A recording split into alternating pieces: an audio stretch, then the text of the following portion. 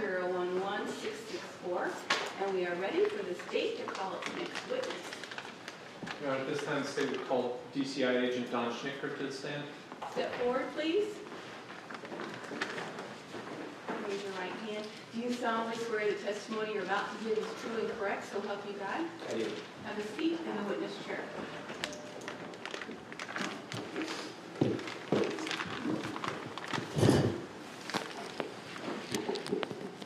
Go ahead, Mr. Knapp. Could you please state your name for the record, sir? Yes, Don Schnitker. It's Schnitker. And how are you currently employed? I'm a special agent with the Iowa Division of Criminal Investigation, currently assigned to the Major Crime Unit. As special agent, what does that entail? DCI Special Agent is, in essence, a state law enforcement officer that assists local law enforcement with their investigations. There's approximately 26 DCI agents in the Major Crime Unit across the state. Our job is to assist Sheriff's Office, police departments, county attorneys with criminal investigations that we may be able to provide more resources or expertise to. How long have you worked with DCI? I'm on my 19th year. And in becoming an agent with DCI, the Department of Criminal Investigations, what schooling did you undergo? Sure, I have a degree in psychology and sociology from Iowa State University. After graduating college, I attended the Department of Public Safety, or the State Police Academy. It's approximately 5 months long. That gives us a certification as a police officer for the state of Iowa. Once we graduate the Police Academy, we undergo a field training program where we shadow or work with other DCI agents that have done the job longer. And then throughout the last 19 years, we received continuing education in our specific field. And what kind of cases do you handle as a special agent? So as an agent in the Major Crime Unit, we work primarily cases of death investigations, sexual assaults, theft, sometimes over $1 million. Those, I guess, in the field that people would consider more of a complex case. Some investigations that take longer than maybe a shift or a day or a week. They may take months to investigate. And how many death investigations have you taken part in? So over the last 15 years, I've been lead agent on over 100 death investigations, and I've assisted on probably well over 200 death investigations. And in conducting those investigations, what duties would you have as the lead investigator? So as a lead investigator, your job is to work with that police officer in the jurisdiction you're assisting. Usually they assign a primary officer. In this case, it was Investigator Searin. We work directly with that local contact, and then we, as a lead investigator, work together to assign tasks to other agents or other officers and oversee the case, and then ultimately put together a case report that we provide to the prosecutor. And I think you mentioned earlier that sometimes you come in to lend expertise. What other divisions exist within the Department of Criminal Investigations? So with the DPS, specifically in the DCI, we have agents that are assigned to sex offenders, narcotics. You have the casinos, gambling, money laundering cases, and then you have major crimes, which I'm part of, which is more like your homicide, robbery homicide unit. Now, were you ever notified on July 20th of a case that was assigned to you in Ottumwa? I was. And that would be of 2018? That's correct. Now, how does DCI typically become involved in a criminal case throughout Iowa? Sure. So what makes us unique is we're at request agency, which means we have to be invited in to work a case. We can't come into Ottumwa and take over an investigation. That's not how we're set up. So we have to be invited in by either the police chief, the sheriff, or the county attorney to assist in an investigation. In this case, we were invited in by the Ottumwa Police Department to help them with the investigation. Now, once you received your assignment on July 20th, 2018, how did you proceed? That was a Friday. I believe it was around 1 in the afternoon when I was notified of the case. I was given the assignment as lead agent for our office, which means I was in charge of our agents. So I might have 2 or 3 additional DCI agents in my same position that would work for me in this case. Myself and 2 other agents responded to Ottumwa, and we met with Investigator Searing, and then were briefed on the investigation that afternoon. Could you walk us through what took place between the 20th and the 23rd in terms of your investigation? Yeah, so on the 20th we learned basically the initial investigation done by the police department, the response to the house, the location of Chloe, maybe some initial statements provided by the defendant. We were also notified on that 20th that the autopsy was scheduled for that Monday, the 23rd. So we decided to postpone the investigation any further until the autopsy. And why would you do that? At that point, the Ottumwa Police Department had done a good job of interviewing all the people that were there on the 19th when she was found, had a pretty good understanding of the initial statements, and at that point we decided there wasn't any advantage to do conditional interviews until we had that medical information. Now, as a DCI agent conducting death investigations, do you only participate in murders or do you investigate other forms of death? Other forms of death. A death investigation could be a natural death that the person dies with nobody witnessing it, so we have to do an investigation to figure out how that happened. It could be a suicide, it could be an accident. Any case in which the individual doesn't die, maybe in a hospital setting where people know or they'd had pre-existing health conditions that it was expected, a DCI agent could investigate that death. And you noted you postponed the investigation until the autopsy. When do you recall that autopsy taking place? That would have been Monday morning. I believe it was July 23rd. Did you attend that autopsy? I did. What do you recall, if anything, when you attended that autopsy? The autopsy was conducted by Dr. Michelle Catalier. I'd worked some cases with her in the past. I was there for the external examination of Chloe's body, and then I stayed through the majority of the autopsy, and I want to say I left early afternoon. Up to that point, had you completed any written reports? No. Once you left the autopsy, what did you proceed to do after that? I traveled back to Ottumwa, met with Investigator Searing, who was also at the autopsy for some time, and we, in essence, made a game plan for the rest of the week. We identified individuals that we wanted to re-interview or interview that hadn't been interviewed, and then worked on kind of strategic planning how many assisting agents or officers we would need to get those tasks done. And who did you decide to interview in that game plan? Well, we wanted to re-interview Kelsie Thomas. Additionally, we wanted to interview Aaron Thomas. Those were primarily the 2 interviews we wanted to start with that following day. You noted re-interview. Have you ever interviewed Kelsie Thomas yourself? I had not. So when I use the term re-interview, she had given an initial statement to law enforcement. I wanted to sit down and do a formal, more in-depth interview with her. You may have mentioned this. I apologize if I didn't catch it. Who else did you decide to interview? Aaron Thomas. And when did you set up the interview with Kelsie Thomas? Investigator Searing, I believe, contacted them that Monday evening, and the interviews were set up for the following day, Tuesday the 24th, I believe. Do you remember at what time those were set up for? It was after lunch. I want to say we asked them to come in around 1, if I recall, maybe 12:30. You said them. Who were they? Again, Aaron Thomas and Kelsie Thomas. Did they arrive around that time? They did. When they arrived, how did you proceed from there? I guess I introduced myself to Kelsie Thomas and I believe Aaron Thomas. I met them both in the lobby of the police department.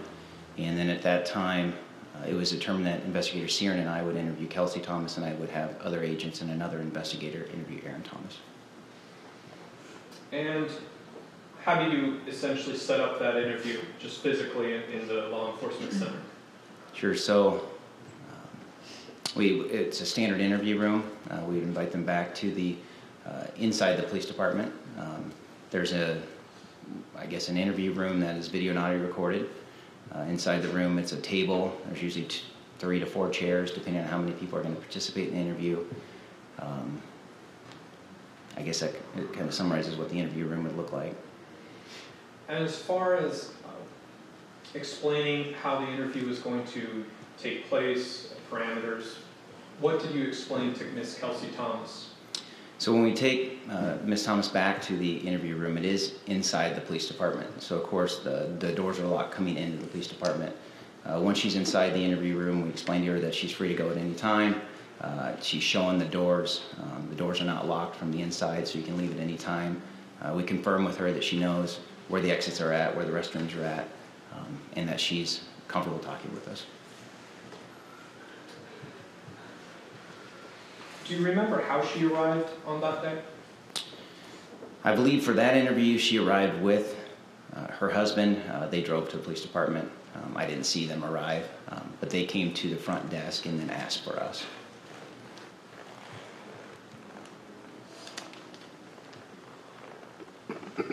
Now, why did you choose to proceed in this way with this interview? This was what we call a non-custodial interview. We didn't have any charges on Aaron or Kelsie Thomas at that time. It was a voluntary interview. So when we do a voluntary interview in that fashion, we want to do an interview where we can take the individuals to an interview room that can be recorded and audio and video recorded so we can review that later. But at the same time, we want to, when it's a non-custodial issue, make sure that they understand that they're free to leave at any time. Now, when you began interviewing Kelsie Thomas, how did you approach this interview in terms of technique or, I guess, your behavior? The goal of the interview, at that point I knew very little of the information of the case other than the brief statements that she provided to law enforcement initially. The goal of this interview was to let her talk, kind of have her recall the events of the day, additionally recall background about Chloe, about herself, so we could get to know maybe the family dynamic a little bit more, get to know what was going on that week, that day, and just kind of rehear the story in Kelsie's own words. And at least that approach, have you received any training on how to carry out that approach? I have. That interview technique is I guess you have to classify it as it's a cognitive style of interviewing. What that means is we're really asking the person just to recall events. As an interviewer, if I don't believe that I have clarification on an event, I'm going to ask for more detail. During the interview, if we find inconsistencies or there's something that's not clear, we're going to follow up and ask additional questions. If we feel that there's, factual incorrect information coming out from the person we're interviewing, we're going to ask for clarifying statements. We'll ask for them to recall those memories maybe in different order to see if there's consistency. And so, do you request that somebody go over the story several times? Often, yes. Now, is every interview the same when you use this technique? Every interview, I would say, is slightly different. There's definitely techniques that law enforcement use during interviews, but as I guess all of us are humans, we have conversations. Each person reacts to a conversation in a different way. Some people are confrontational, some people are, it takes different approaches for them to feel comfortable with talking with you. The goal of an interview is really to set a stage for that person we're talking to feel comfortable to talk about hard things. We want to set a stage that it's an environment where they're, I guess, comfortable enough to talk with us about some of those tragic events. And you noted some of the purpose and goal of these interviews. As far as a final goal, do you aim to get anything specific in your mind when you conduct these interviews? The sole goal of an interview is to find facts and the truth. Wherever those facts lead, as a DCI agent, we're fact finders. We ask questions to get information that's going to lead us to the truth. Give or take, how many of these types of interviews have you conducted in your career? I would say that the primary job of DCI agent is we do investigations, and all investigations involve interviews. Some investigations may have hundreds of interviews associated with that one case. So I've done several hundred, if not 1,000 interviews over my career. And do suspects always confess when you interview them? No. If someone doesn't confess, what is the purpose of continuing that interview? So as I kind of explained earlier, when we're asking questions, we're looking for their recollection of events. What we can then do is see if those events or statements by that individual matches the evidence. A confession often doesn't happen, so what we look for is inconsistent statements, misfacts, false information, deception, or statements that are otherwise proven wrong or untruthful. If you ask someone a question, do you always just take what they say at face value? We wouldn't get very far if we did. So we can't just take anybody's statement, any witness or suspect, their statements at face value. We're going to follow up and see if there's factual or evidence that backs that statement.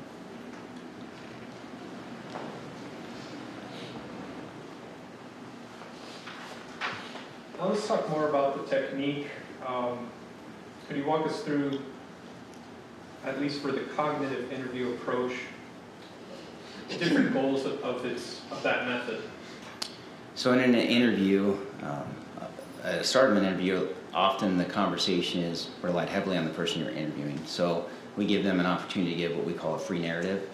That's their time to recall the events with little interruption to the best of their ability, and give us kind of that full statement, get it all out there for the first time.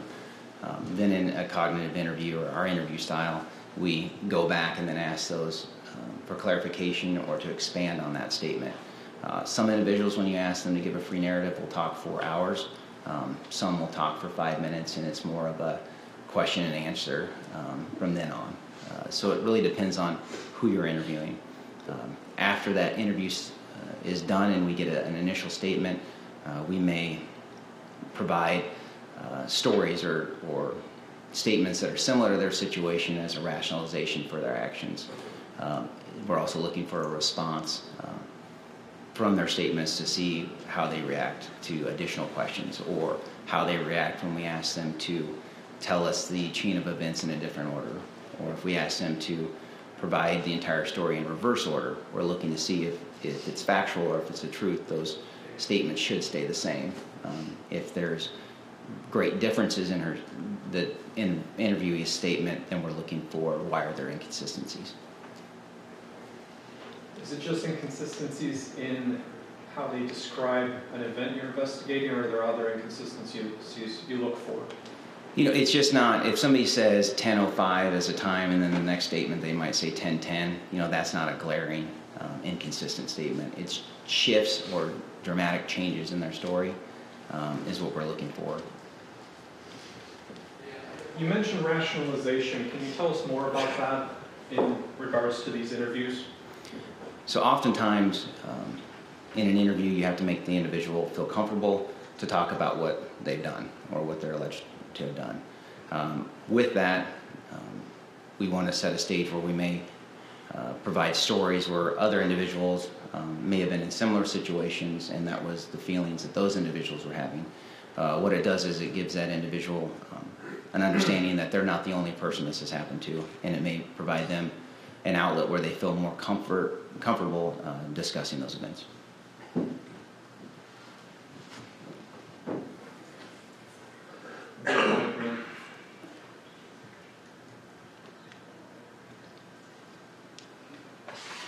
I want to play a couple of videos for you, Your Honor. As far as state's exhibits, I believe there's a prior stipulation as to state's exhibits. We've named them 93, 1 through 28, since these are clips. Mr. Knapp, are you going to play those clips consecutively without interruption? And the reason I ask is I need to know how the court reporter is to report any part of this. There will be some interruptions. If it pleases the court, I can note when we're about to play one. Once I wish to resume questioning, I'll notify Your Honor so you can direct the court reporter, and then we'll go back and do that over. And that will be fine. Please just say, I'd like to go back on the record, or off the record, we're going to play a clip. And then she will know what's to be reported. Yes, Your Honor. First, let me ask you, 93, 1 through 28? No objection, Your Honor. State's exhibits 93, 1 through 28 are received. can go off the record. Or, at this time, the state will play State's Exhibit 93-1. We can go off the record.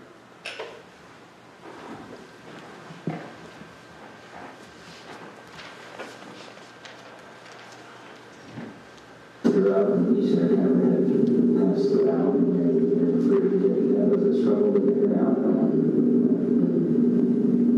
She really just kind of popped up, and you just think she kind of moved on her own out. Yeah, when I lifted her, the way she was, her head was on her shoulder when I found her. So when I lifted her up like this, her shoulder kind of hugged her head. So when I picked her up, her head just kind of fell out. Just kind of able to get her head out of the was wrapped around her. It just fell out. I mean, it wasn't tangled or anything. She was just on it, so it just came right out. I didn't to get her out of it. I didn't have to tug it. I didn't have to pull on it. I didn't have to move it or anything to get her out of it. Okay. So by the time you carried her to bed, she didn't have her so around her head at all? No. We'll go back on the record here.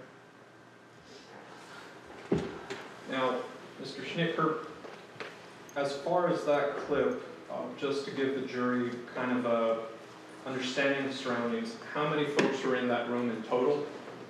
3. Who was present? Myself, Investigator Searin, and the defendant. As far as that door that we saw in the video, was there an officer standing outside that door? No. To your knowledge, was there any officers that you had assigned to stand by any exit of the law enforcement center aside from that door? No. As far as what we saw there, since granted there is background noise, what was going on during that part of the interview? At that interview, it was difficult to hear. We were asking her to explain how she found Chloe hanging in the closet and how she was removed. We can go off the record, Your Honor. Oh, sorry. We'll place State's Exhibit 93, sub 2, and we'll go off the record, Your Honor. Off the record. You said she kind of vomited. Was there like a in that case? Yeah. And it's pretty powerful. Did you feel her? No, I barely, like when I touched her chest, I had my hand just right here to see if I could feel heartbeat. It just came come on. There was no force, there was no gagging, teeing it out. It just started coming out of her mouth. Back on the record, Your Honor. On the record? Now, Mr. Schnitker, as far as what we're seeing in this video clip, once again, the audio is somewhat muffled. About how far from the first clip was this, give or take, in terms of subject matter? This would be relatively close proximity in time to that prior clip. This is after Chloe would have been removed from the closet, and then how she was appearing after. Our state will next play State's Exhibit 93, sub 3 through 6. We can go off the record. Off the record? The only thing that I was kind of really, me and my husband both were really angry about is KCCI had instantly put on Facebook without even knowing anything. So of course, not so much my husband because he doesn't have Facebook, but I had messages from everybody on Facebook messaging me, people that I've never even met before sending me friend requests and stuff. Did they announce your name in there? No, but they announced our street address. They changed the article like 3 times within posting.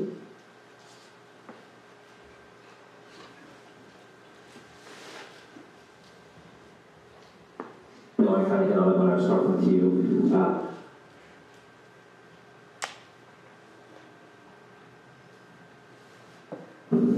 So as far as Phoenix goes, did you explain to him what happened? I mean, I've got a 2-year-old at the moment too, so. Okay.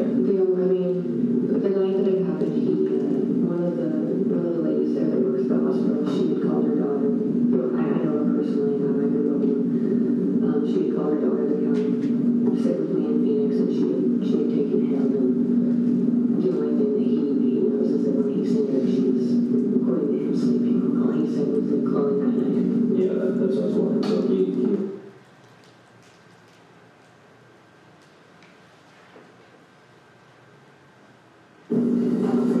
where I am. I think so.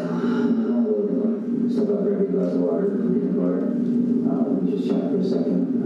My goal here is whenever I talk to people, I kind of want to hit it down, see how I keep thinking, right? I don't think we have a lot more. There's probably some other questions I want to check with some people to go on to get you some answers from them, but still improving themselves just to want to check in with them. Kind of talk with them just a few minutes so I can get an idea on the timeline. On that, and just give us a few minutes to get a glass of water.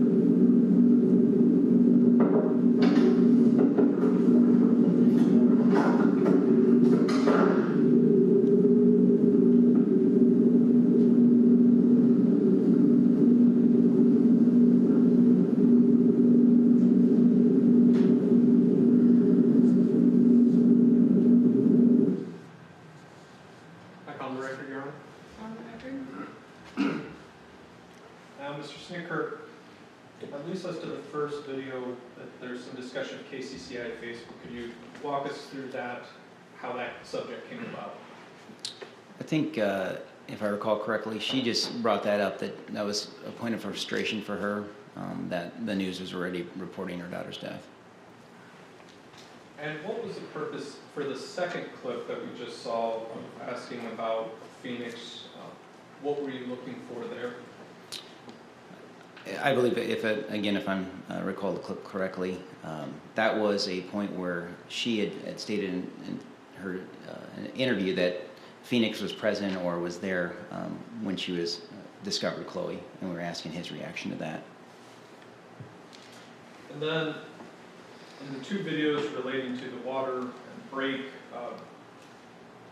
as far as what you were doing outside that room, was it essentially the same setup that we discussed at the beginning? Were there any other armed officers at exits? No, there wasn't any other officers out there. That would have been a break for Investigator Sear and myself, and then additionally, as you can see there, she needed a glass of water, so we stepped down there and got her a bottle of water. Did you lock the door when you left? I don't believe that door can lock from the inside. Did you lock it from the outside? No, I'm sorry. So you should, it's like a fire door. You can always exit. So that door would have been exitable by the person inside.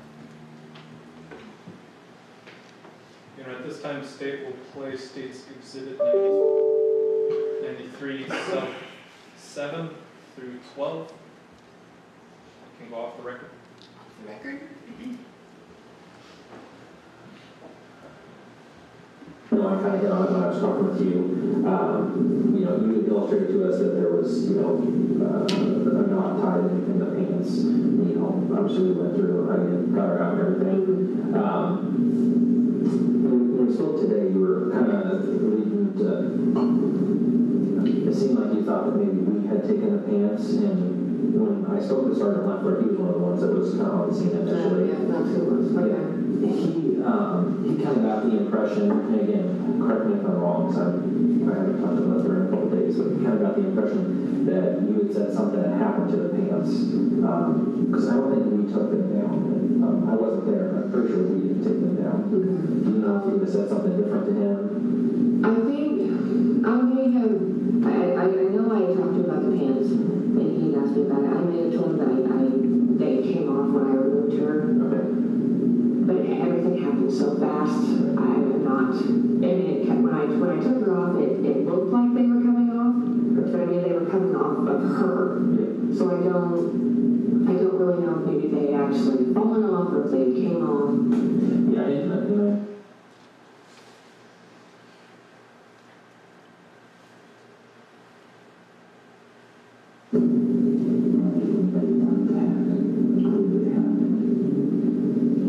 Help us understand. I'm trying to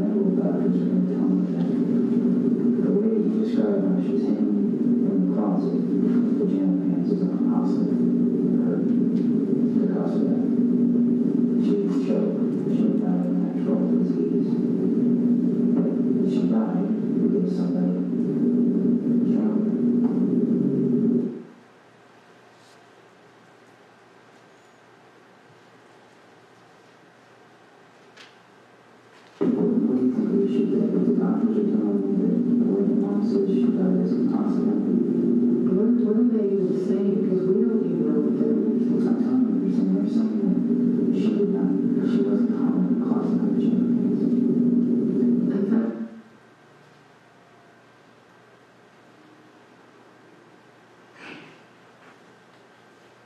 conversation here, would you find it odd if I told you that someone came forward with some information that you were trying to have your mom take Chloe? Maybe you were experiencing some depression and she's still off the payroll. Chloe had asked to go stay with her, but I've never asked my mom to, like, take her. I mean, Chloe loved my mom. She liked, going spending the weekends with her and stuff.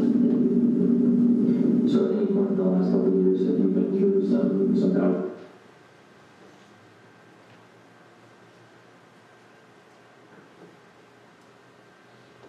Phoenix is his first kid. So when we had him, it was kind of difficult. I mean, Chloe started acting out, jealousy and everything.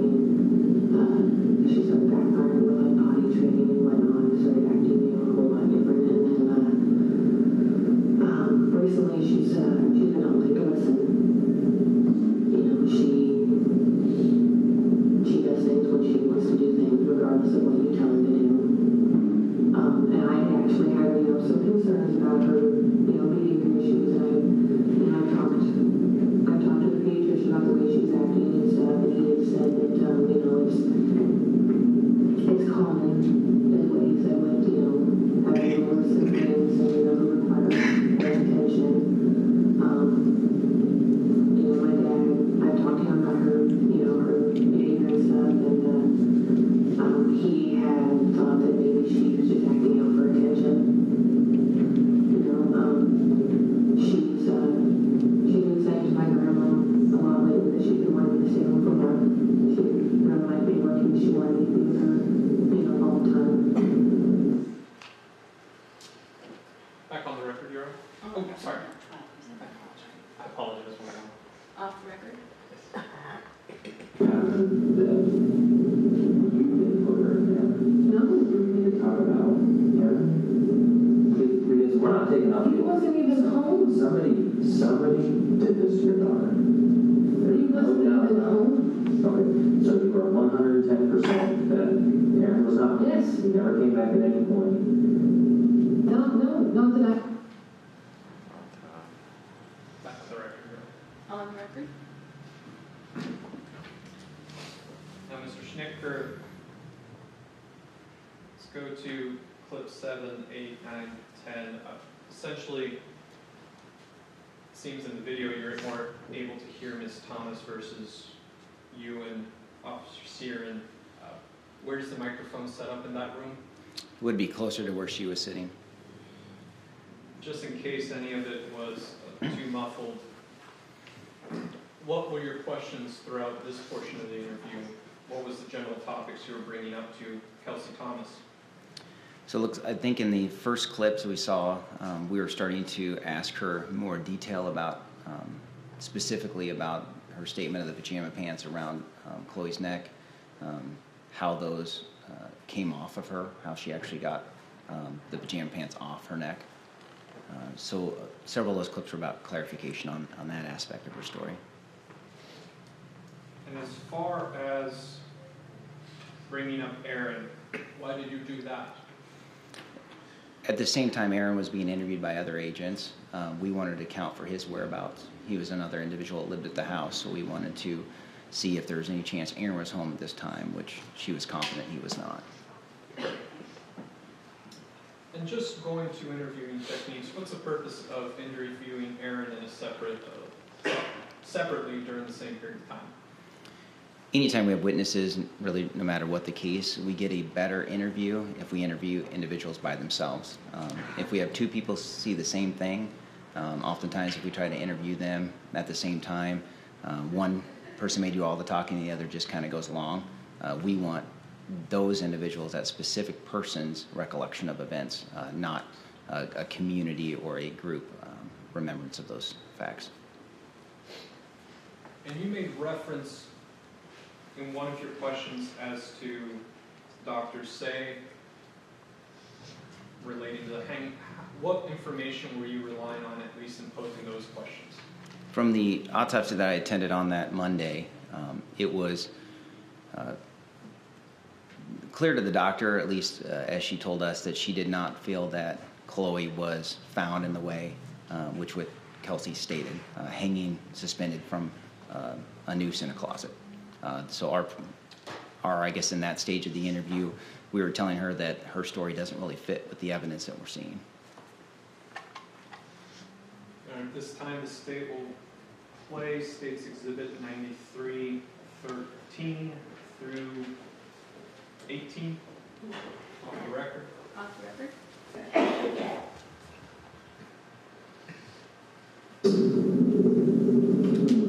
On Thursday of last week, when she we had to make the sentence, there was no much she would be unless she's ever been. Did she know after that? Well, I mean, she didn't really want to take a nap, so I mean, I told her, she either needed to go lay down or I was going to spank her butt because she wasn't listening. Other than that, that was it.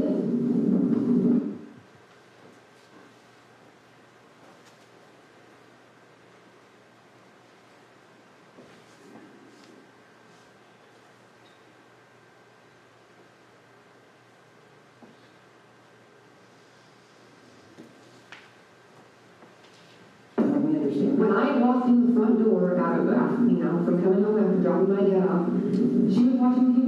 I asked her why she wasn't in her room, because normally she played, she would play in her room if my husband was asleep or we were asleep or whatever. She really wasn't supposed to, be wandering in the house. She didn't tell me anything. She told me she was hungry. So I ignored the question that I asked her and, she got her food. So, she laughed at Yeah. her, but she doesn't know.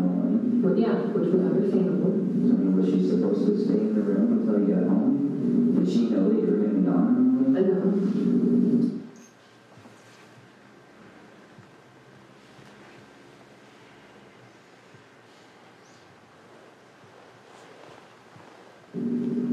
This is complete bullshit. I loved my daughter. I didn't do anything to her. I would have never done anything to her. I would have never thought about doing anything to her.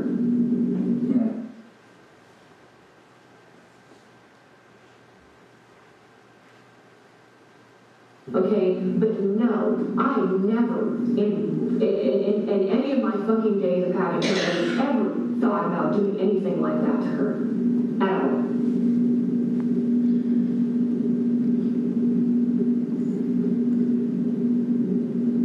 I loved her. I still love her. And I would have never done anything like that. Why is it we try to have everything shown that that's not accurate? I don't know. But I was asleep.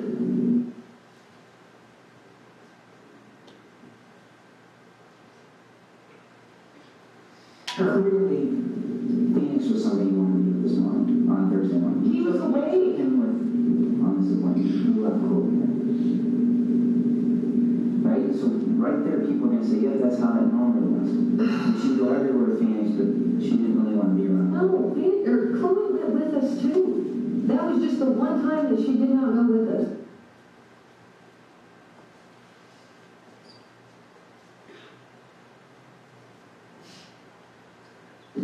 That's where I didn't. What do you mean she didn't? You told me you had to put your butt, girl. No, I told her if she didn't lay down, that she would get her butt beat. Why would you have to tell her that if she didn't oppose it? Because normally she would get up. That's what I'm saying. He just said that an 85-year-old would strongly oppose going to sleep. So you're telling me before she even disobeyed, you just gave her the warning? Yes. Don't get out of bed, I'm going to beat your butt. Yes. Before she did anything wrong. Because she normally would do something wrong. Yes. So you have to preface your statements with discipline.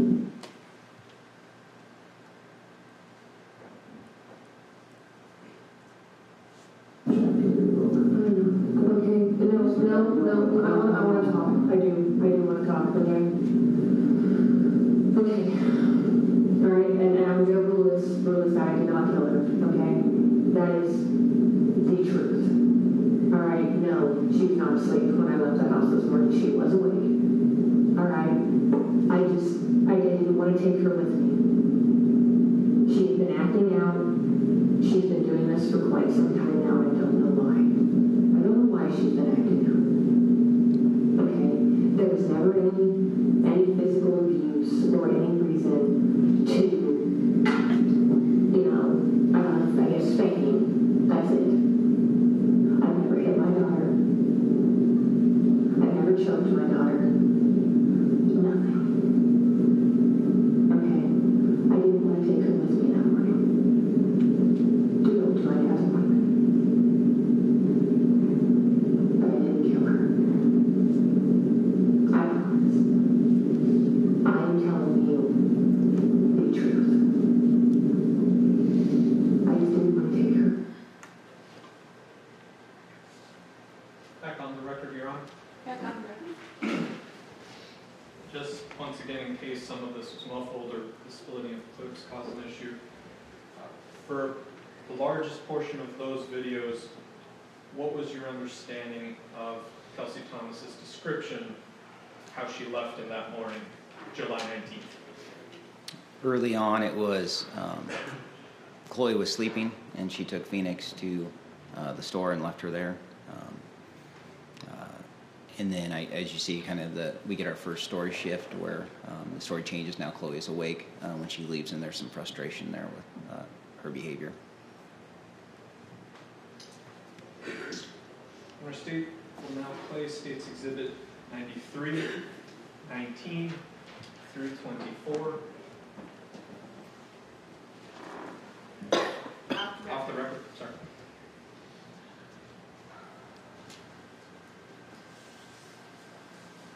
Tell us about the morning.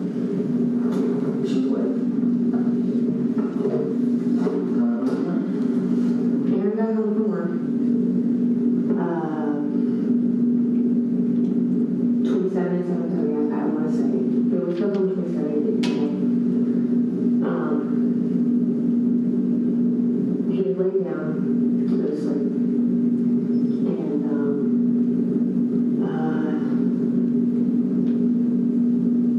And Phoenix had gotten up maybe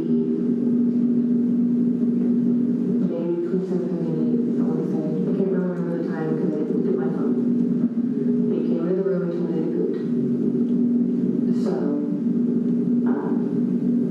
Chloe was standing there at the kitchen where the baby is and told me, she's like, okay, I'll get it. She brought me his backpack so I could change him and, get him dressed and everything else. And, so I got him changed, I got him dressed. She took the diaper away and whatnot. And I sat in my room, while Phoenix ran around, she ran around, I just didn't want to take her with me that day.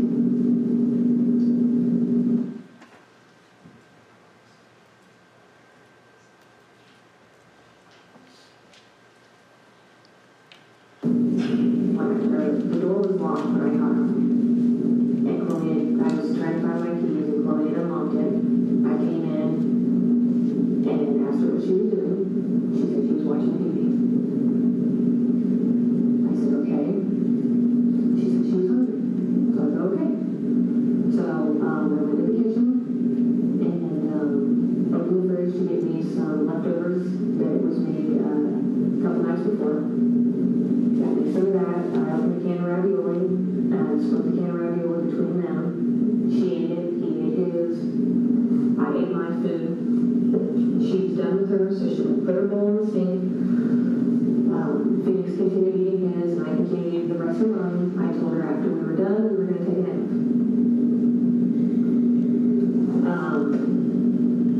After Phoenix was done, I had went and woke Aaron up. I told him, hey, I need some help. I wanted to take the baby to eat down so I could give Phoenix a bath because he was covered in ravioli. She asked me if she could have a bath. I told her, no, not right now. I'll give you one later. And normally my grandma does that. So it would have been me giving her one. But I meaning is she would get one later.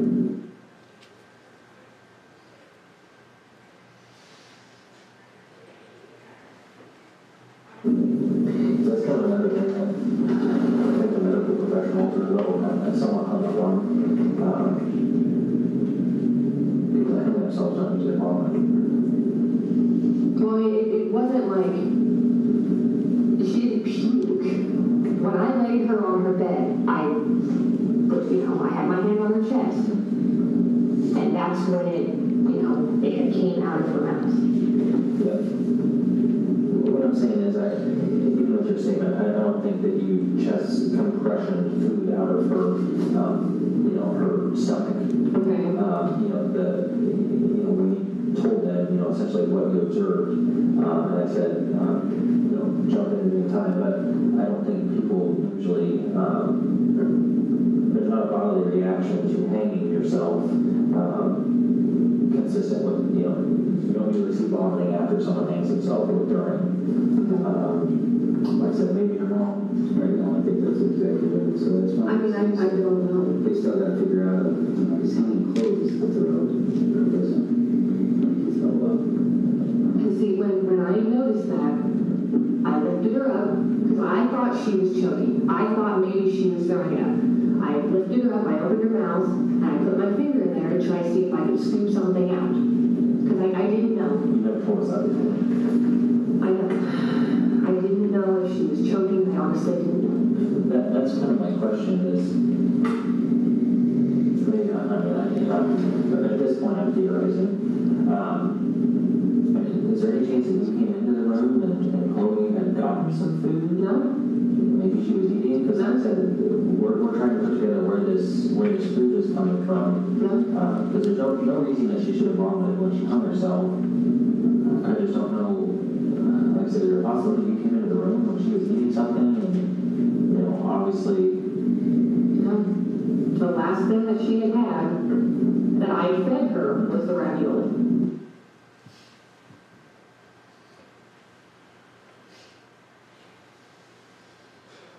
When Chloe got back, was Chloe upset that you were gone for a while? She just said she missed me. But maybe she wasn't mad or. Were you surprised to see her on TV because you told her she needed to stay in her room and be quiet because you're not sleeping? Yeah. So you're kind of. I wasn't mad. I mean, I asked her, what are you doing? Why are you, But I mean, I wasn't pissed off. No. I just wanted to know what she was doing.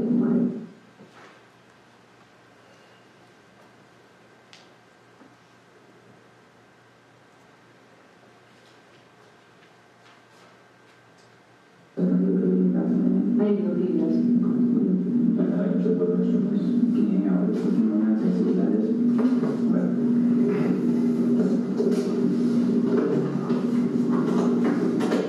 I'll show you how where it's at. Like I said before, you can get out and just can't get back in, so I'll just go out there. Let you have to review it.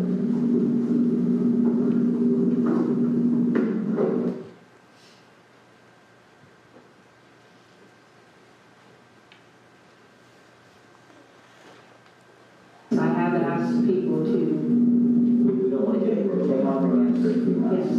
Well, not necessarily a few months, but yeah, Especially since you're backing up. This isn't really should file or the time of the first time we fought back in parents. Yes, I have asked for somebody to just take it from about August. I have. Now, please, you think that was?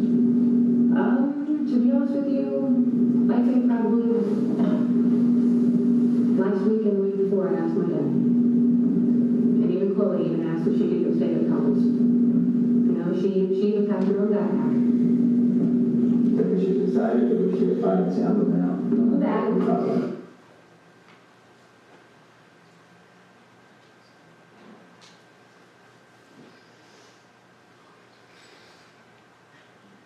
Back on the record, Your Honor. Back on the record. Before getting to the earlier clips, at least as to clip 23, State's Exhibit 9323, we see you all leaving from the restroom. What took place, if you recall, outside of that interview room? So Kelsie Thomas went to the restroom. So when she would have went out that room, she would have went to the right, and right outside, I believe the next door is the common area restroom. I believe, if I recall correctly, I believe I used the restroom as well, which would have been a different direction. And then at some point, you could hear Investigator Searon indicate you can get out, but you just have to knock to get back in. So we would have been in that hallway, and she would have knocked on the door when she was ready to come back to the interview. Was there an officer that went into the restroom with her? No. Now going to the earlier clips, in terms of questioning Kelsie Thomas, why were you bringing up vomit, ravioli, things like that, or as far as confrontation or anything like that? Well, what we had to do is we have to compare her story to what we see at the scene. So she's indicating that there's vomit in the mouth.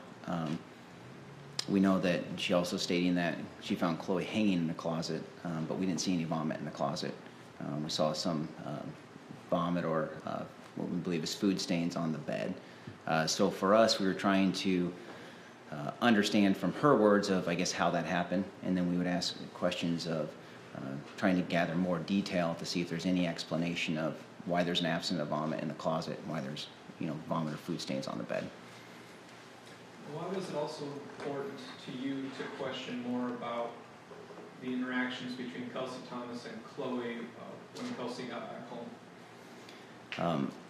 Earlier, we kind of had that story shift about, Cloe was awake or Cloe was asleep when they left to go to their store. When she returned, originally she stated everything was fine and they just wanted to take a nap. And then as we kind of progressed and again asked her to retell the story,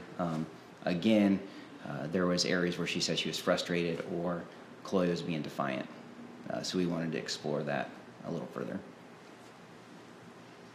Under state receipt to play, States Exhibit 93, 25 through 28 at this time. Go off the record. Off the record? And her and my stepdad talked about, having kids, and I'd seen them, be really eyeing over Chloe and stuff like that. It scared me. I really did. I thought, my mom and my stepdad were trying to take my kid. So me and Chloe and her dad moved back here. He went with his mom, I moved back in with my dad, and, just me, any more baby, trying to go to school, and then my dad having to work and everything too. So, yeah, she go where she got, and more than him than she got. She really did. Did you ever touch your mom and say, you still want a job? I've asked her to take her, yes. Did you ever do that, or was that just not something? Not really. I mean, she would take her for a weekend here, a weekend there, and everything else, but no.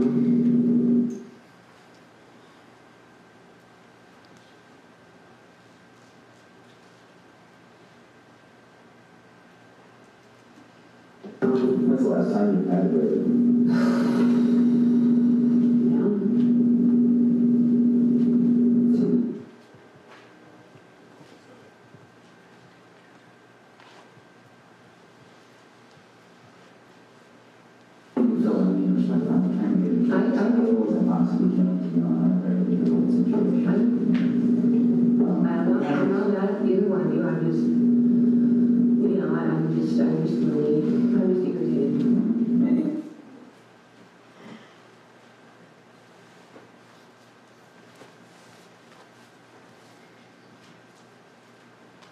I was so tired. I slept the whole entire time. So,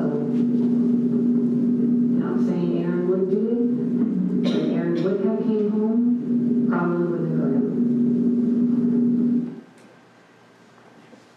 Back on the record, Back on the record?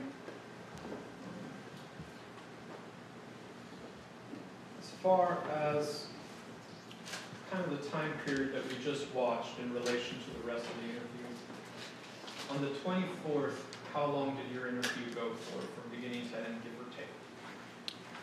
I believe it was roughly 5.5 hours, and then there were some breaks in there. And about at what time of day did your interview end? Great. I believe it started around 12:30, so I believe it stopped somewhere around 5:30 or 6 p.m. And going towards the end, were there any arrangements made for a follow-up interview? I believe so, yes. you walk us through that? I think if I recall correctly, we chatted with her and said, there's probably going to be more questions that we have at a later date. Would you be willing to come in and talk to us again? Which she agreed. I believe that the actual second interview was set up later that evening or the next morning by a phone call. I also want to play a longer clip of some of those final portions. Your Honor, the state seeks to play State's Exhibit 94.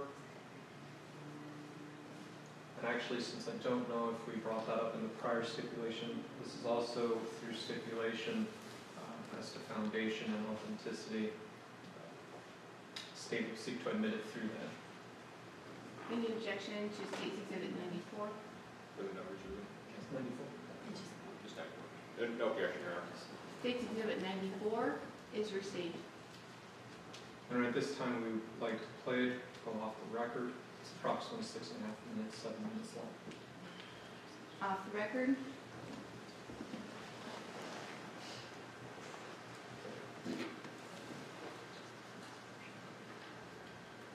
Me and Chloe, yes, we've butted heads, we've had our problems, but that's just kids. All kids learn their parents. Different ways, but. Okay, and it was a temporary, we ever sent the kid and felt bad afterwards. But I have. I've gone and spanked Chloe, and she's either moved and I've missed, and, hit her leg or, her back or something or whatever, but, and I've felt horrible. I've even put her in a corner and felt horrible. I've yelled at her and felt horrible. But you're admitting that you felt horrible so that happened, right? So I remember because you're saying I spanked her, I felt bad, right? I didn't spank her though. I threatened her. Yes. And I feel bad. I know, looking back from a different perspective, I know that probably wasn't the right thing to do. She didn't do anything at the time. We didn't even be told that she needed to know that she was going to be spanked. Well, I got to think about it. Most of the time I'm talking with the other family members of some problems. I still think there was something there where there's a point in time where you're like, I had enough of Chloe. I need someone to take it for a while. Maybe saying that's wrong, but I think that people are telling us they're pretty confident that that happened. I've never asked anybody.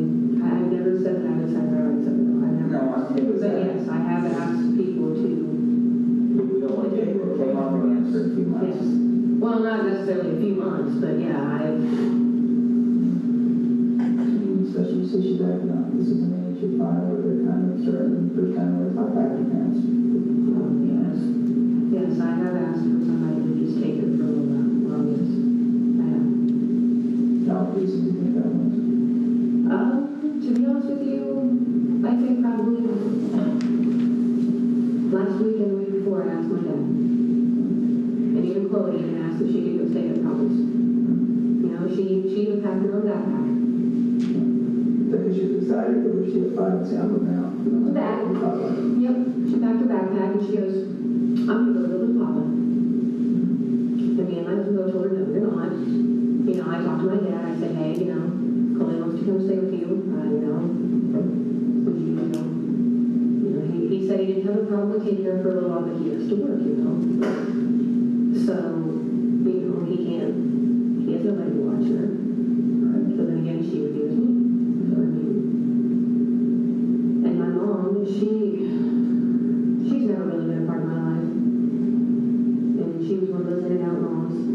Hell, she skipped out of my life for like 5 years. And then decided to come back and say, hi, I'm your mom. When I had Chloe, I was living with her. Her and my stepdad had talked about, having kids, and I'd seen them, googly eyeing over Chloe and stuff like that. It scared me. I really did. I thought, my mom and my stepdad were trying to take my kid. So me and Chloe and her dad moved back here. He went with his mom, I moved back in with my dad, and, just me anymore, baby, trying to go to school, and then my dad happened to work and everything too. So, yeah, she the older she got, the more of a handful she got. She really did. Did you ever touch your mom and say, you still want a job? And take up my next for a while? I've asked her to take her, yes. Did she ever agree to that, or was that just not something? Not really. I mean, she would take her for a weekend here, a weekend there, and everything else, but no.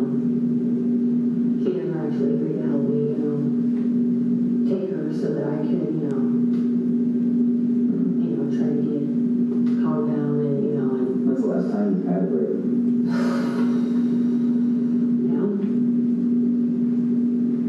So you have, you guys want people to have a break? Well, yeah.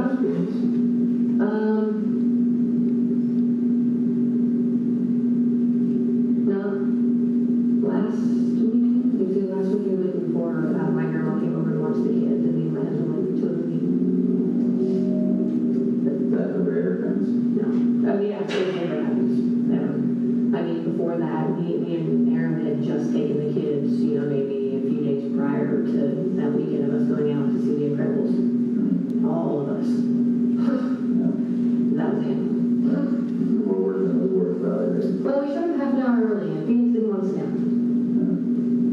No. But once the movie started, he was all good and whatnot, but no. I never, and another thing that, kind of irritates me with Aaron is he's able to come and go as he pleases, is what I call it, If he wants to go to a friend's house, it's fine, I'm going to a friend's house. If I want to, it's a million questions as to why I need to go do something. Then he's blowing up my phone. I can't even go out and have a couple drinks with, with a girlfriend or anything, and he's blowing up my phone. Just wanting you back. So Yeah. Why are you home? Because he still thinks that I need to be out doing anything. I don't need to be having fun. I don't need a break. Right. And he probably doesn't want to deal with dinner and take her Yep. to the house. Yep. How that make you feel? It pisses me off. It really does. And that's what's caused a lot of these problems with me and Aaron is he's just not, he's not the dad that I honestly wanted him to be, that I hoped he was going to be. I understand that, he's a new dad, because when I said we got together, Chloe's 2.5 or 2, she was just turned 4. So he missed out on those baby stages with her. So when we had Phoenix, he didn't know what to do. He's still the plan, not really knowing what to do. But because the age that Phoenix is at now, that's kind of where he started with Chloe. Right. But no, it really does. It really pisses me off. He can get off work and, be gone for so many hours, and it's like, where are you at? I'm doing this and that. And it's like, oh, great, thanks for letting me know. He wouldn't tell me. He didn't think he needed to. But yet if I, happened to be at work a little bit later because, we got super busy and we had other things we had to clean, and I wasn't home at the time I'm normally home at, he's blowing up my phone. Calling my job, calling my phone numerous times, texting me and everything else. And it's like, I'm still working.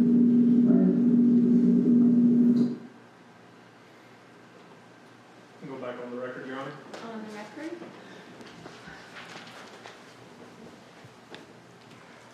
Why did you ask about her having a break? We were trying to figure out, what her level of stress was in her household. Now, as far as pretty much the entire period of time for this interview, at what point, if any, did Kelsie Thomas ask to leave the interview? I don't recall if she did. I know I think at one point maybe she said she was done in one of the interviews, and I recall pointing at the door and saying, "There's a door. If you want to leave, leave." At least for July 24th, did she ever leave? No. Well, did she ever leave prior to the end of the interview? No, she didn't leave unannounced. She stayed in till the end of the interview. Was she handcuffed at any time during July 24th? No. How did she leave on that day? She walked out of the police department, and I assume she drove home.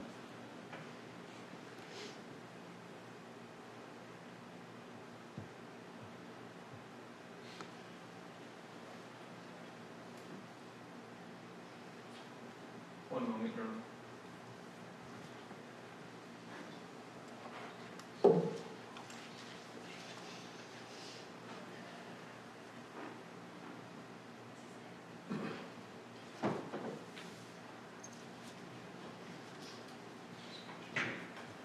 Your Honor, the next video is approximately an hour to an hour and a half. Should we proceed?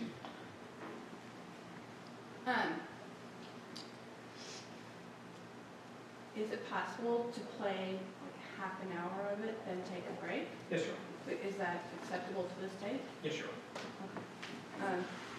So that would be the plan. We'll watch half an hour and then we'll take our morning break. And what is the exhibit number? This will be State's Exhibit 95A. And this will also be, there's been a prior stipulation as to this video. State would seek to admit it through that stipulation. Any objection? No objection, Your Honor. 95A is received. And Mr. Neff, you would simply stop the video at about 20 of 11, and we'll take a break, and then we'll watch the rest of it, and I think that will be a good breaking time then for lunch. Perfect, Your Honor. Off the record. Oh, actually, before, Oh, back on the record? now we're about to play another video. When was the second interview of Kelsie Thomas? It was 2 days after the initial interview, so I believe that was July 26th. And was there any escort for Ms. Thomas to the Law Enforcement Center for that interview? No. How do you recall Ms. Thomas arriving for that interview? I believe she drove herself to the police department. I didn't witness her actually arrive. She again just came to the front desk of the police department and asked for us. And where were you when she asked for you? I would have been back inside the police department in one of the offices. Your Honor, now we say we'll play the first portion of the video off the record. Off the record.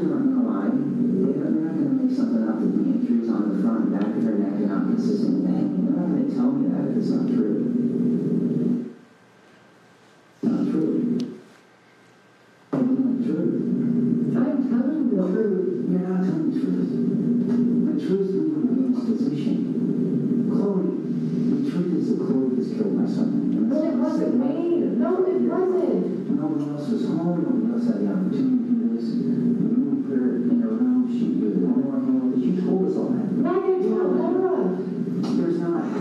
The doors were locked. Yes. Nobody else came in to hurt her. That's not even possible. She was alive when I went to sleep. I think maybe originally that something happened after. No. Kelsie, we're way past it. You can't look at the evidence. We told you that we're sharing it with you. We had Laura come down here today. Like I knew, you weren't telling us the truth. You want us to believe that you're innocent. You want to show that you're innocent, but you're not, and we know that.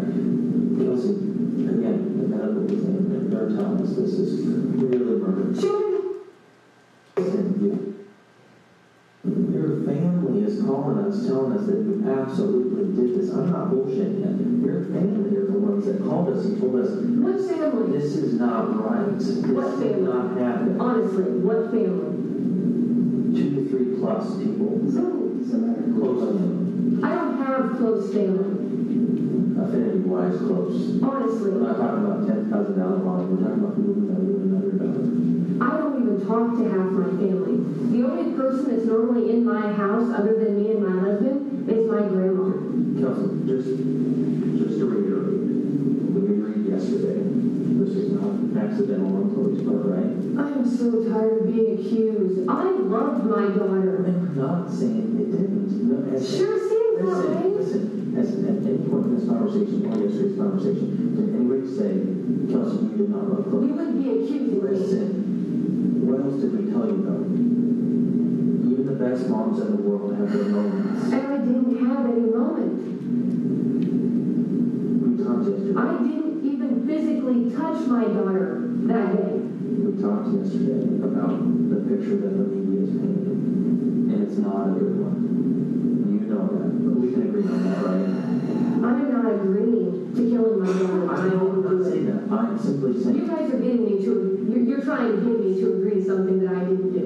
Kelsie, we want the truth. I am telling you the truth. You can sit here and deny the facts that happened. Like I can tell you, this isn't going to raise you. It's not going to go away. It's going to fester inside. You're going to want to look in the mirror and say, no, it didn't happen. I can tell everybody in the world that it didn't happen. I can slam my fist and say it didn't happen. The doctors are wrong. It's wrong. All the evidence is wrong. It's not going to change what we're doing. Our case is over. We've done our case. I'm on your side of it because I want that important part. I want to hear it from you of how this happened so that the truth is out. So I can talk to people and say, listen, this is how it would have been for Kelsie. This is not who Kelsie was. I looked at the phone. I looked at the pictures. We had great days. We had great days with Chloe. Everybody has that moment of low time. I understand that. I've been there as a parent. I hope that your God is what this was. But how you portray yourself to us is a monster that I didn't want to deal with it that day. I was so mad. Maybe the whole time I'm like at Walmart or I'm at the doctor's office, I'm thinking, I ain't done with Chloe.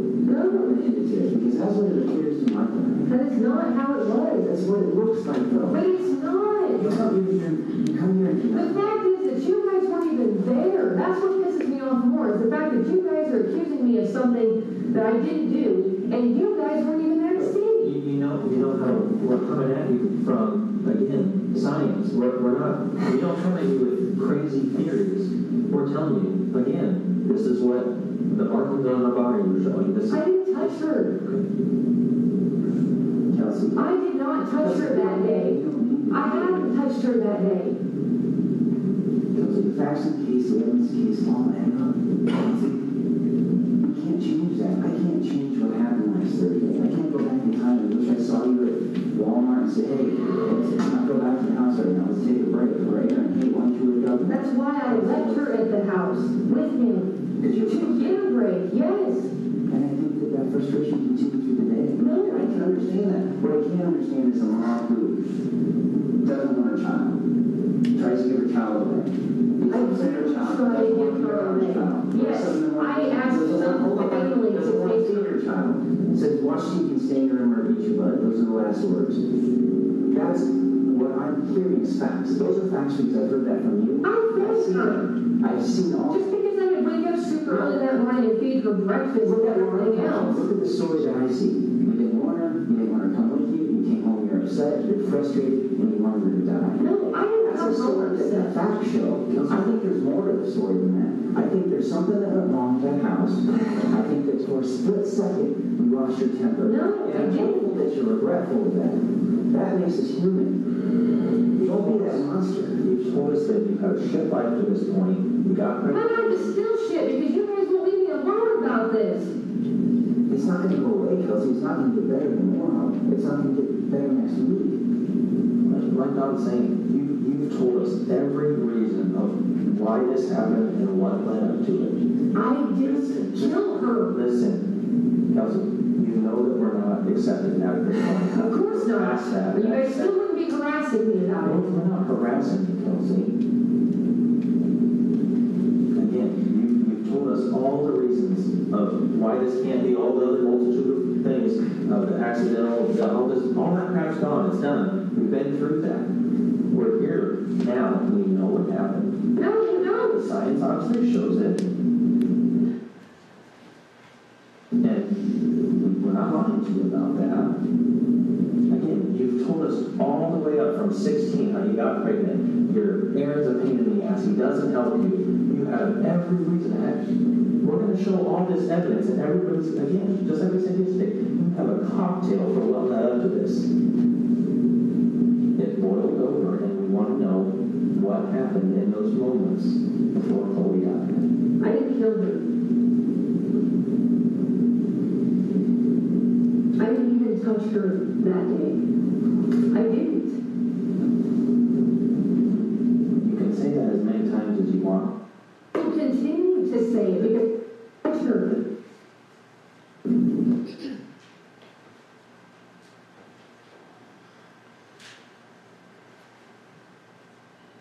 And that's exactly what happened.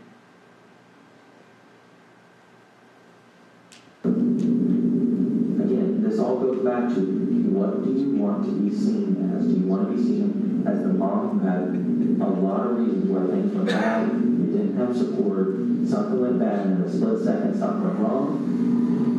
Kelsie, you haven't shown an ounce of emotion in the 10 plus hours we've spent. I don't think people are going to see that. I did a lot of crying when I found her. And I understand that, and I'm not denying you did.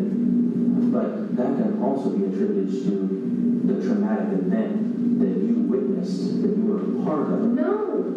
Listen. Oh my God. You guys are literally pissing me off. Kelsie, we wouldn't be doing this. This doesn't bring us joy. Sure seems that fucking way. Kelsie, we could take the paperwork and move forward, write a report, and put it on the desk for everybody to read. And it's going to show the facts of the case. It's not going to have the inside story from you. I can't do the same fucking story over and over and over Mom again. didn't want her kid, killed her kid, so that she could live happily ever after with her new baby and her husband. No, That's the story that I see. Because I haven't heard anything different from you. You gave me the narrative of how she was a mistake at 16, she was a struggle all her life. I didn't say she was a mistake at 16. She was not planned, that's for sure, but she was not a mistake. She was hard. I couldn't get a break. You've given us that. You haven't said anything different to the fact that you were happy with her, you wanted her. I was happy with her. Then tell me what happened that day. What changed? Nothing. And everything was great. You were just a little tired. What changed? How did she die? I don't know. I don't know. That's not true, Kelsie. You're the only person home when she dies. Denise's going to do this. She didn't kill herself. You said it yourself, you're the only one home. We've all but said what happened, Kelsie. You just didn't tell us how you did it. I didn't do it. Was she happy when you came in and killed her? No, I didn't kill her. That would match up with what I'm seeing at the autopsy. Because she's laying here on the bed napping and you just had planned it out. No. You went in and strangled the life out of her. Oh my God. That would make more sense to us.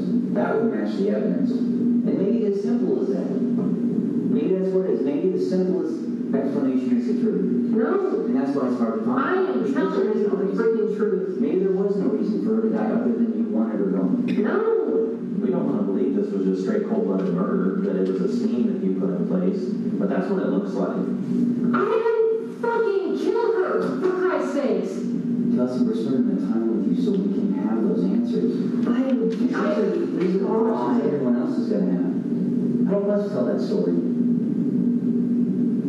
I understand you have to be hurting on the inside. I get that, Kelsie. Do you? Oh, that should be right that. I don't know. Maybe it is just relief. Maybe it's just the first break you've had now that she's gone. Oh my gosh, you're just fucking sick.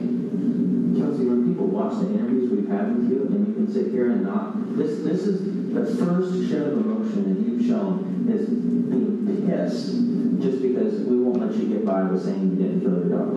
What proof do you have that I killed my daughter? Honestly. I told you. You gotta show me anything. Do you want to see dead pictures of your daughter? No, not really, because I'm supposed to be going to see her here soon.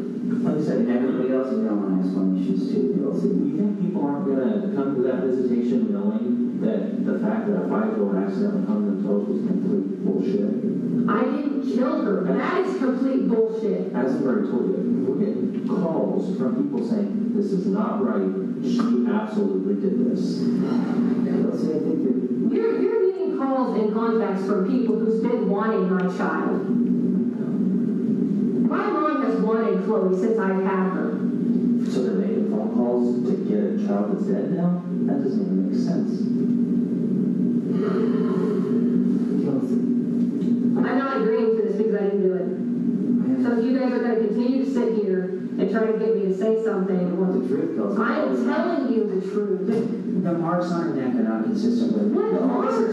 the strangulation marks around her neck and on the back of her neck. I haven't even seen anything of this. We're telling you what it is. I am not making this stuff up, Kelsie.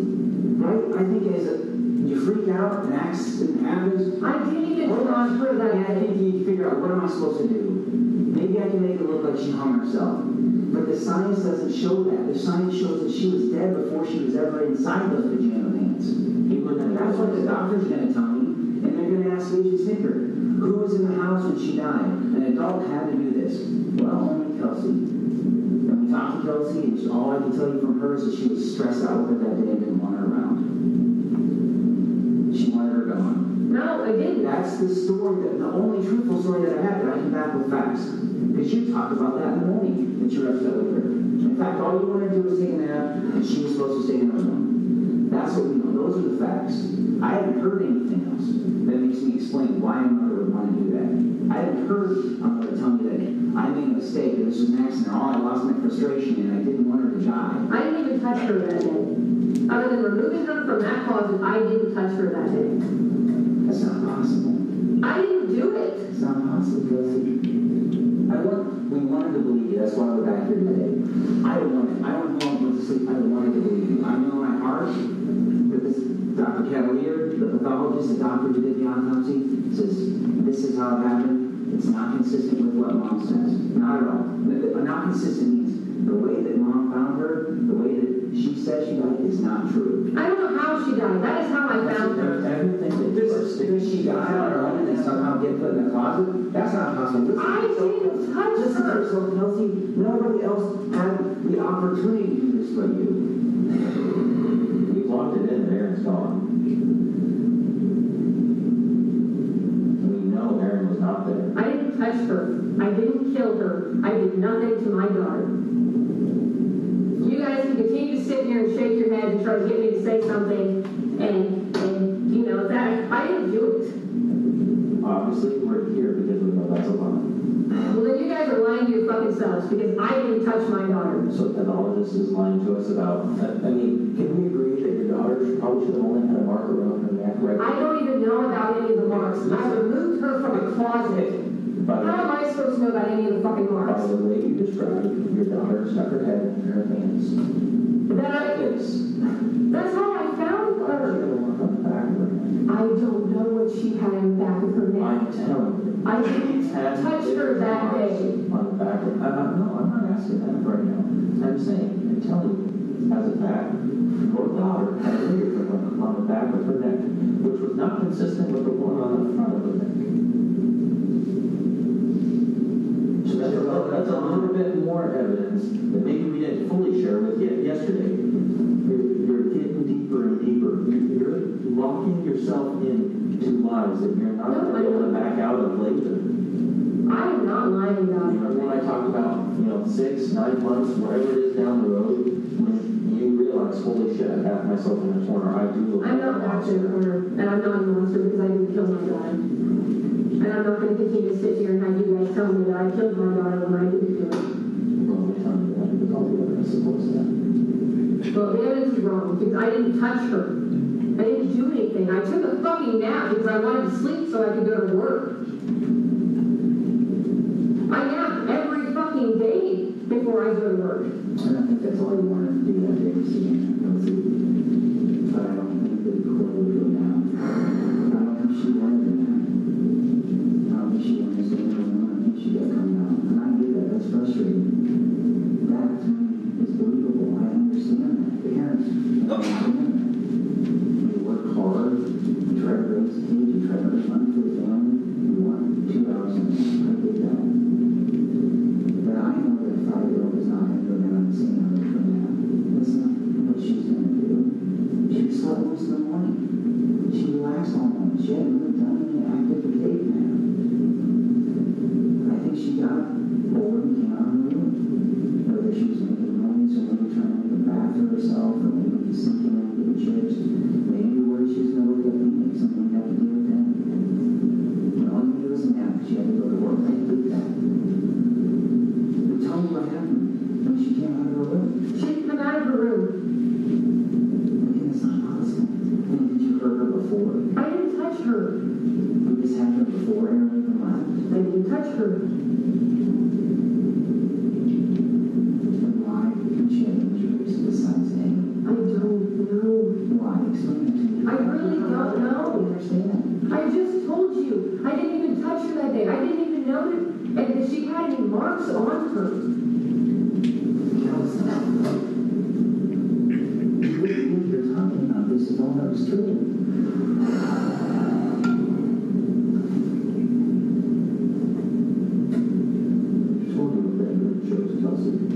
We're not here to jump down moms' throats when kids have an unfortunate accident or something happens and they die that is out of their control.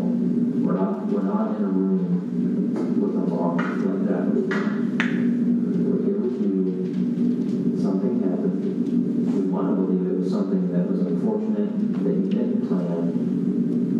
In a split second, something went wrong. But everything right now is pointing towards the fact that you just fucking killed her and you got 0 remorse for it. Again, you can notice that you cried a lot that day. And I believe you did. There's no way that I can come to your house and you can tell me how you found your daughter dead, your 5-year-old daughter, that you're telling us you love, and not shed a bit of emotion. Maybe not even crying. 0 emotion. She sat here with you for 6 hours yesterday. Not a shred of emotion. You go through a daughter who is dead. Not a shred of emotion. Everything screams you have 0 feelings. Tell me that's not true. I have depression, for fuck's sakes. So even through that depression, you don't think you have feelings here for your daughter? Just because I'm not crying here doesn't mean I haven't been crying. You guys are pissing me off. I loved my daughter. You did. We don't think you have regret and you miss her. We need to talk about how she ended up like she did. And it's not what you're telling us. But I don't know what else you want me to tell you. The doctor's going to tell us that somebody came up from behind her, put a ligature or a rope or something around her throat and choked her out. They've already told us it was not those pains, Kelsie. That's how I found her. That person panicked and made it look like hanging. That's what they're going to tell us. That is how I found her. I was asleep for 2 fucking hours. She was awake when I was asleep. She was in the closet when I got up. So were you supposed to believe that somehow she strangled herself out and then after she was deceased, hung herself up in a closet? Because we're telling you the closet's an aftermath. That's an after. But I don't know what happened She was before. in the closet. Yeah, I personally don't believe she really was. I mean, how do the pants fix the bed? You still never answered that. Because we know that it had to be a knot hard enough and tight enough that it would hold her, but yet you're telling us it was a knot loose enough that it just fell off when you removed it. Because no officers touched that. No way any cop went in there and removed that. You're sitting there, no one else would not do this. No one else would never hurt her kid. I think if you think the right thing to say is, no, I would never do that. I don't think in the right sense you would never do that. I think you would absolutely stand here today, even though it happens, you would still say, I would never do that. Because we all want to think we're not capable of that. But I've been around enough to know that people are capable of all kinds of things. I've sat in a lot of rooms with people, and I've never sat with someone that can't admit to themselves that what they did was wrong. I'm not going to admit something that's not. I didn't do it. Are emotional and sad about that. How am I supposed to be able to grieve when you guys are fucking accusing me? Accusing me because you're the only person who's there. I didn't touch her. Something happened. No. There's an altercation. I think she got out of bed. And I know what it was. I think you I didn't even hear the door open. Maybe fell asleep. Finally fell asleep. And there she is, needing something again. I slept the whole 2 hours. Mom, I need that. Maybe you didn't hear the door open. When I left her in her room to take a nap, I closed her door. When I got up to get ready for work, her door was open. I didn't hear her door open. Normally, when I go to sleep, I hear her come out of her room and I wake up.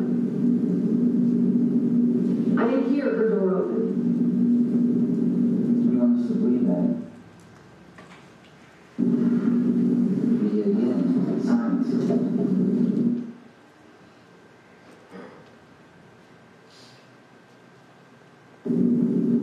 I can tell on the inside this is going to eat at you.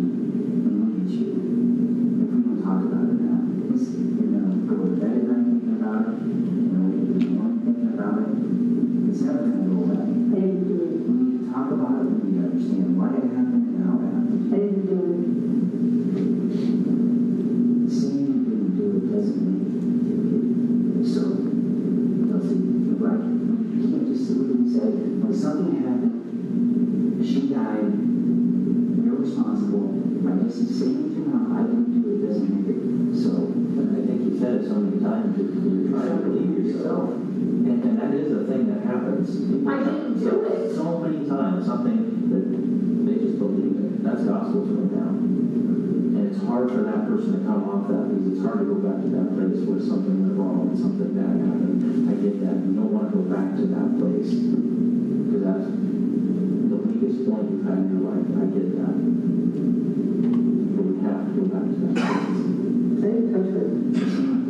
think about it. You're smart. I think what you're saying is I never woke up with that. I make it right. It couldn't have happened. I didn't wake up. Maybe when I look back on the day, you wish me. I just wish I wouldn't have gotten out of bed. And that's why we say I just didn't wake up. But you woke up. No, I didn't. And I don't know if you're trying to play on words here that you didn't touch her. You touched her with something. No. We're not even saying that you had to physically put your hands on her, but you strangled her with something. No, I didn't.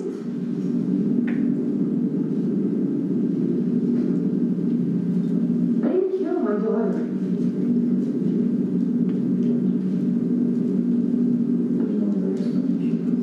I don't think you know that in your heart too. We wish there was some other explanation. We wish maybe they wouldn't have called for further help in the lab. People would come down on the autopsy and that people would have just thought she hung herself or it was an accident.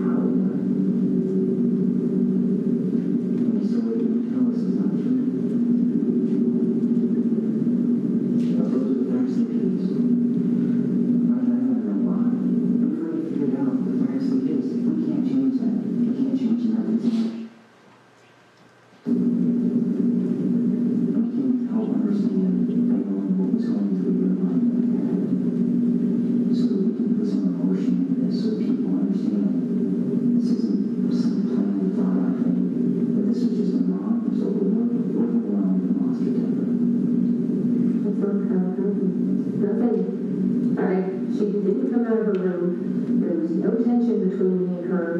I was not pissed off. Nothing happened. So if this, if the case comes out and the facts as you tell you say are, you're the only person home, the only thing I can believe in is that you wanted to do, like there wasn't a fight, that this was just something you wanted to do. No, I loved my daughter. I would never think of anything about killing her. Your slaves are dedicated to this, so we don't think you thought this out for months and months. We're trying to go with a reasonable idea that something just freaking went wrong, but you keep telling us, nope, it wasn't this, it wasn't that, it wasn't Because nothing happened. and we keep We're past that. Something happened, I'm Chloe's so dead. tired of hearing you say that. Chloe's dead. I understand. I found her. Something happened. I'm aware that She she is didn't put gone. herself in that position. How can you even say that? You understand she could not have done this to herself. There is no other explanation, Kelsie. The only explanation is you're the explanation. Did you do something and throw her in her room? Thought she'd be okay, and then when you woke up she was dead? No. And then you had to put her in the closet or come up with that story because you were worried? When I found her, she was in the closet. And what happened before? Nothing. I didn't put her in her closet. I didn't kill her. Did you drag her to her room? Did you put something around her throat? No. In her room and say stay in there? No. Did you have to beat her bottom because she came out? No. The only time that I touched the back of her neck was when I lifted her up to try to get whatever out of her mouth. That was the only time that I touched her neck. You don't get injuries after that. That was the only time that I touched her neck. And we talked a lot about her history. She had no injuries that you knew of. There was no other explanation for this. The doctors are confident the injury she's seen is caused by somebody choking or strangling her. Not from a pair of pajama pants that aren't even made into a noose to hold her up. That's why Kelsie, this is what happens when things go bad and people have to do things on the fly that they don't have. Back on the record, Your Honor. Back on the record, members of the jury will take a mid-morning break. Please remember all the prior admonitions. Keep an open mind. Don't talk to anyone about this case. Pay no attention to any media accounts. Don't do any investigation. We'll be back at 5 of 11 by the clock on the wall.